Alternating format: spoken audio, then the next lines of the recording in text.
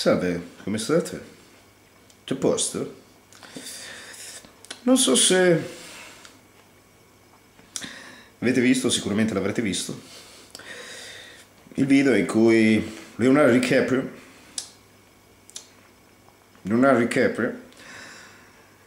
imita Jack Nicholson. Ora, io guardandolo mi sono subito chiesto, ma come mai siamo in un mondo dove Leo DiCaprio guadagna ormai circa 40 milioni di dollari a film e ci sono altre persone che quasi muoiono di fame, eppure posseggono dei talenti ben superiori a certi attori.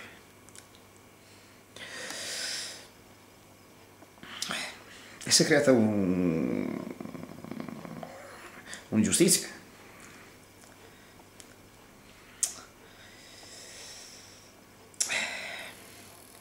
Leo DiCaprio, oltre a percepire questa barca di soldi per le sue interpretazioni, promuove con la cinesina, non so se in Giappone, i film di Tarantino, Django, e tutti pendono dalle sue labbra, anzi dai suoi occhi.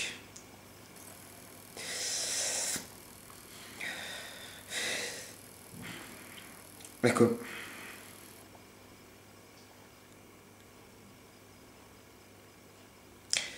ragioniamo per analogie.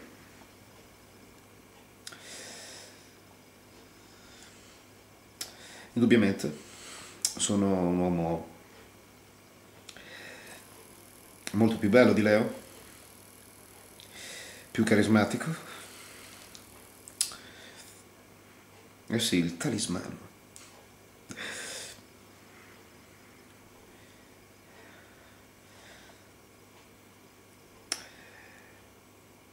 Visto che m'ami,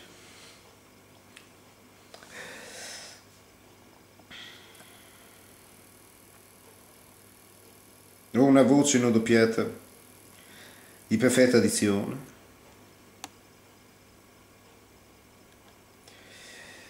occhi penetranti, tenebrosi, dunque neri, con sfumature bianche.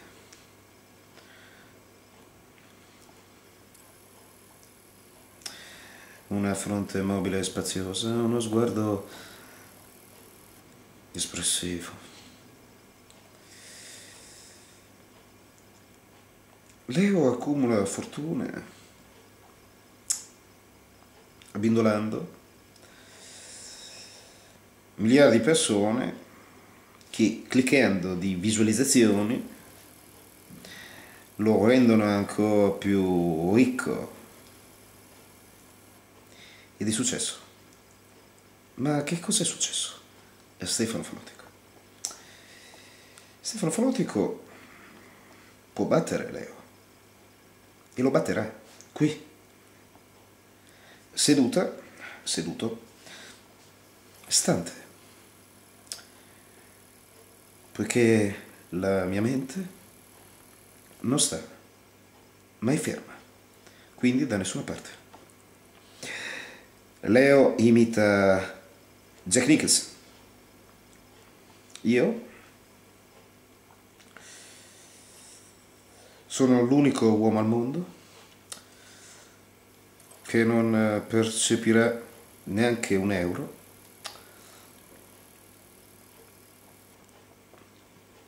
per essere in grado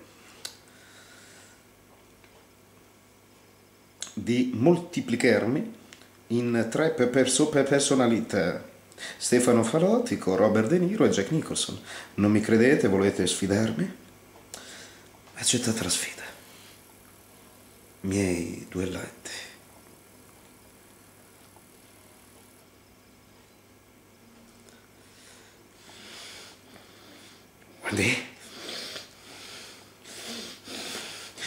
Wendy?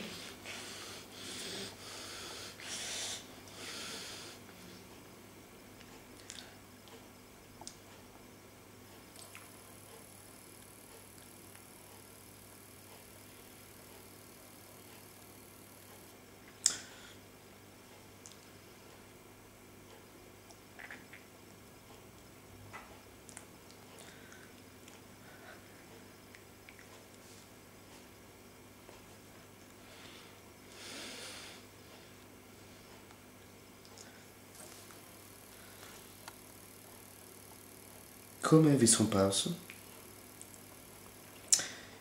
Così come sono apparso, scomparve.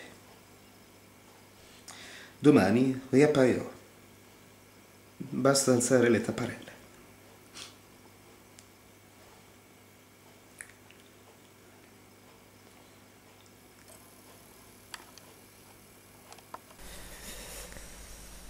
Mi ricordo tempi vaghi che coniugare l'imperfetto al passato remoto, anteriore su sedili posteriori, e all'atto menefreghista conclamato, e cedo di tutta amore con borchie contro le donnette che borselle.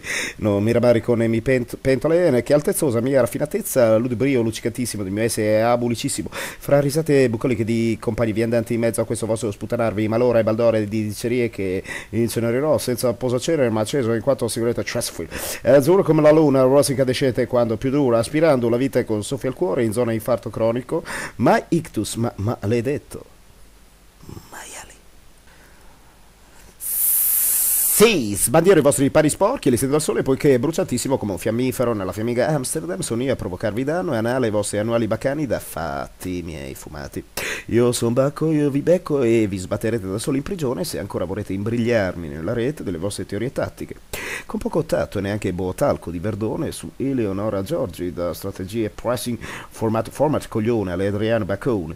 Poco Francesco Baccone dei balconi di Paolo Ferrari, domenica sportiva solare, la massima del filosofo giurista appena citato. Il dominio dell'uomo consiste solo nella coscienza. L'uomo tanto può quanto sa, nessuna forza può spezzare la catena delle cause naturali. La natura infatti non si vince se non ubbidiendole. Io, cari bacconi e baccone, ubbidisco al liscio, ribaltandomi d'auterotismo con giochi balistici. Sì, mio ubriaco di finte, eludendo le fighe, e insacco nella porta del mio porgervi il fazzoletto. Intonso come voi che di tonfi sognate le tuffatrici, ma non ne siete truffatori. Celebrate di capo la toa che d'emulazione imita appunto Nicholson Jack nelle sopracciglia accigliate, inarcandovi ad applaudirlo, mentre la vostra esistenza guarda, osserva, ma è sempre più cuculo di una shit island che prevedo vicinissime, crolli prossime percepisco sciague del vostro realizzare tutti gli sbagli del trauma all'origine delle schizofrenie adoranti i cazzi degli altri. Andrew, I just sa. Ardete solipsisti adattando le anime in cuore arreso alla maschera da voi costruita per resistere alla voglia di tornare indietro e scoparvi quella del padiglione, meno da sedere ma di sedere ad andare a culo.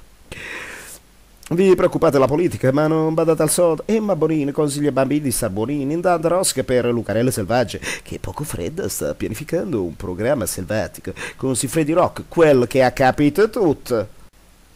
Ieri sera la nostra scosciatrice senza vergogna che mette tutti alle gogne mentre pianino tutta Sky lei piacevolmente affonda. Sì, Selvaggia ha sfondato, vende bene la propria merce. Di seno in tette vista fu intervistata da una testa un po' scoppiata di microfono ai suoi testicoli arrapati.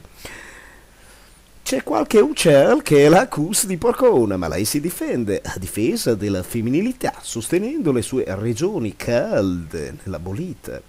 Asserisce, fra gli altri, che sogna Rocco a inserirglielo e paragona il Siffredi a Willy Pasini, sessuologo della mutua, per tutte le mute in cerca dell'urlo all'arrabbiata. Sì, secondo Selvaggia, Rocco mette in pratica le fantasie sulle natiche, mentre Willy è solo coyote alla Peter de Luna di Fiele. In quel capolavoro di Pulask, Manuel Signé fu marito una bip bip a fottersi un neo più pimpante dell'impotenza maritata, ma non sufficientemente maturo per amarla. Ma finirei con questo aforisma al foro di Selvaggia, una che si è creato un blog con tanto di sezione forum. La frase da ricordare è questa: Selvaggia ama il rock di Rocco in quanto adora il pavesino, ad allattarlo di biscotto, detto in modo figurato anche tiro mancino, e culata tremenda con tanto di calcio. Ripetete. Ripetenti! Selvaggia ama i rock di Rocco in quanto adora il pavesino, ad allattarlo di biscotto, detto in modo figurato anche tiro mancino, a inculata tremenda con tanto di calcio. Dai, non ti arrabbiare, Selvaggia, dai! Non ti arrabbiare, Selvaggia, è uno scherzetto, sono Silvio, tu lavori per me, sono il padrone.